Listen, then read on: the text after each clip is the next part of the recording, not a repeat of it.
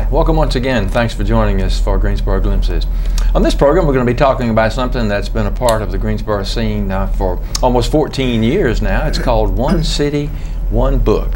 And here to talk about that with us is, on my far left, is Steve Summerford, who's the Assistant Director of the Greensboro Library. Steve. Hi, Jay. Thank you very much for joining us. And on his right is Teresa Wellendorf, who is with the Family Life Education Services and also president of an organization known as Casa Azul. Yes. And we'll talk more about that a little bit later in the program as well. Thank you for being with us. I understand you go by Terry more than Teresa, yes. Is that right? So we'll call you Terry, although I think our graphic says Teresa.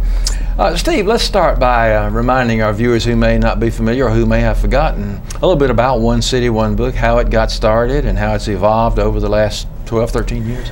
Sure, Jay. I'm always happy to talk about One City, One Book. We started in 2002 with a book called A Lesson Before Dying by Ernest Gaines.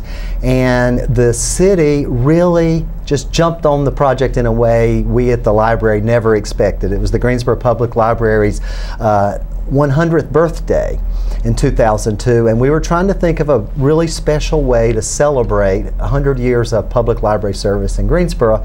And we thought, let's try to bring the city together around a book.